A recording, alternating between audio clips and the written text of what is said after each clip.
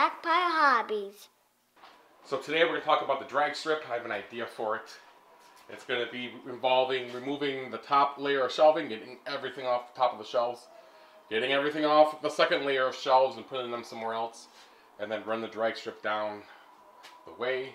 We're also going to be making all the shelving the same. I have the ones like this style here underneath the racetrack. So we're going to be swapping in the smaller ones here into the racetrack and bringing those taller ones back out to do the wall here.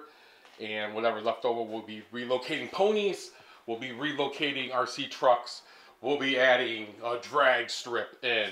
Alright, it's been a little bit of a puzzle play here.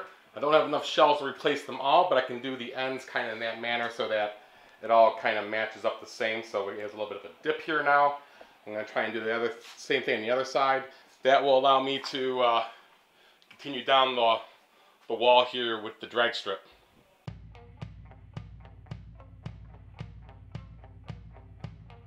There we go. We have the drag strip in place. That's what I really love about these modular shelves, is that I can just pull pieces out, Lego them together, and use them for multiple things. Anything that I didn't use, I took off, are now new shelving that we're going to put in areas of the house. Now that all this track is laid down, we got to power it. So I got two lifelike power track pieces here. I got these in a Facebook auction marketplace. One of them standard, just like the Tyco one and Martian and probably AFX. I'm going to modify the back of it so it only gives power to one side of the track. I'm going to do the same thing for this one, but do it to the opposite side. This one has controllers wired in. When I'm in there, I can just desolder them, pull them out, and then I think I'll just make them extensions, and we'll use these as well. So we'll have red and black. These will both sit down here towards the end, along with our dyno machine somewhere around here. Maybe we'll do it over here. We can even pull the track forward a little bit, I think, too, and then put some grandstands behind it going down. We definitely got to do some scenery here. It's a lot of white. We got to cover that with all different murals and pictures and things for the highway. Maybe connect the highway into the drag strip. I don't know. So many possibilities here. It's crazy. So as you see on this Tyco piece here, I taped off the middle controller slot, so only this far side one works.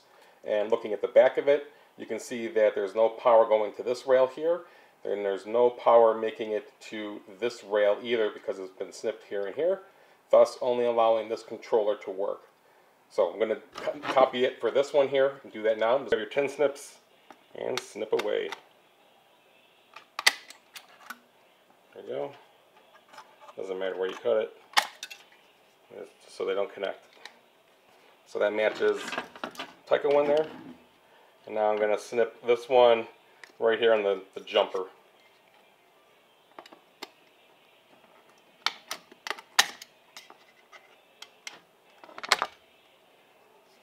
And there we go.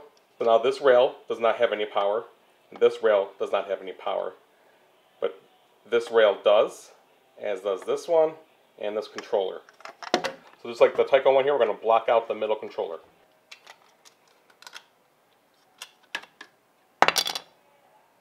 May have been better if I did this one first, because I'd probably just cut it right here where I cut the other one and not have to deal with this. On the other track, we took power away from the bottom rails of the piece.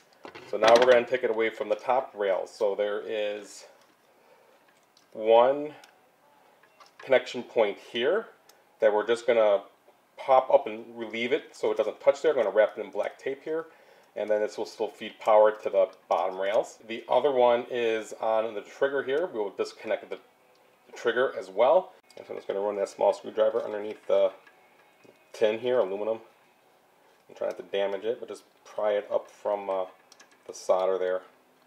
Alright, so while the soldering gun heats up, I am going to snip this wire here going to the other rail. There we go. I can also just desolder that.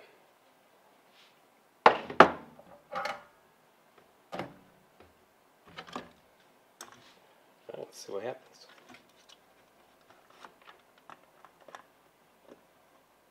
So that worked. I got in there with some really small pliers and started prying and pulling up on it, and I was able to free it from the connection there.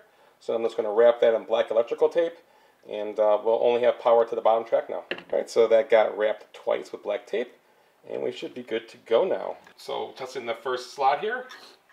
It has power. I did not clean any of this track. It all needs to be sanded down and gone over, but full power. And now we'll check the other side. There we go. Almost. So, things to come. Alright, so now that we have that taken care of, now we want to eliminate the wall wart. And to do that, we're going to wire in this pigtail into the laptop power supply that has adjustable 12 to 24 volts. So remember, when you harvest from the block side. So you have a nice length of original cord if you want. This way you don't see any splice marks in the cord that lays over the table, or maybe we're going to try and hide it going down eventually, but for now. So from the pigtail you just cut off, take the two wires and split them. There we go. And now just strip off the ends. I strip a lot of wire so that I can wrap these really thin wires down and around them before soldering. So I checked over on the track over there how this was actually done, and the wire that goes on top where the notch is on the power supply is the red one. On the Tyco controller, this piece had a red wire all the way through it. So on my pigtail adapter, I did the red wire to the wire that went to the top notch. So I'm just adding some flux to the wires. That will help the solder stick to it.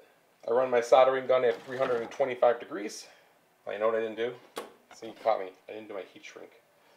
Alright, now my heat shrink is on. Gun is up to temperature. I'm going to hit it with some solder here and just dab it on.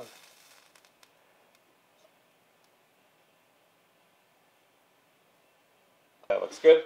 I'm going to do the other wire exactly the same way. So as you see here, you should have something like this with the heat shrink around the red and white wires, and now just add some heat until that's all shrunk down. So for the size pigtail that I bought here, I found that the white adapter that comes with the laptop power supply is the best choice. It seems to fit really good. And now this just goes into our power cord. And now this just goes into our connector for the laptop power supply. Then take your wall outlet cord. I did have one of these come with a bad wall outlet cord. Took me a while to figure that out, but put it in there. And now, we see right here we are at 16 volts. Let's see if we have 16 volts. Hopefully I did it in the right direction. Good. Now I'll just do one more of these again for the other side of the track. And if we want, we can jack it up a full 24 volts. Whoa!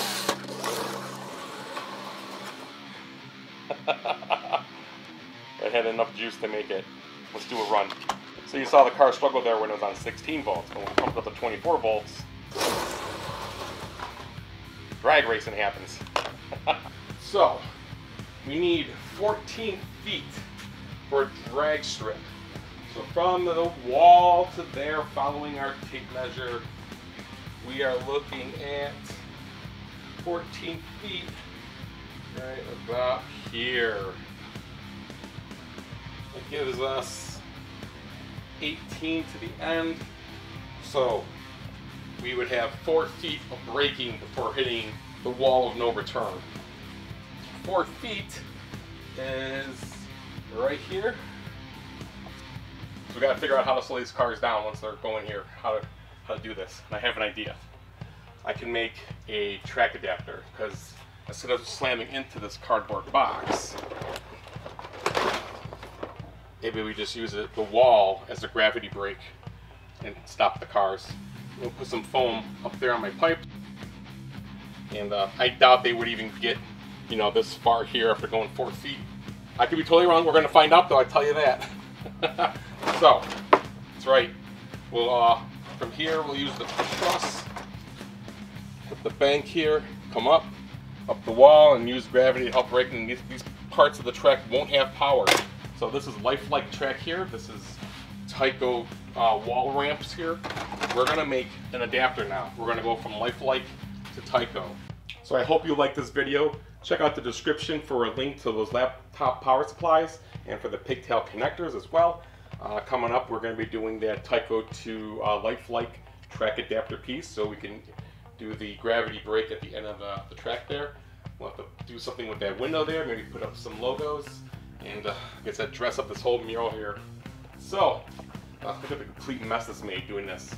So now, and also we have to clean this track. It went down at 24 volts, but the track is really dirty. That's why I was having a problem at 16. So we'll get this all cleaned up. More to come. Stay tuned, everyone. Before we do that, though, we got to make sure this still works.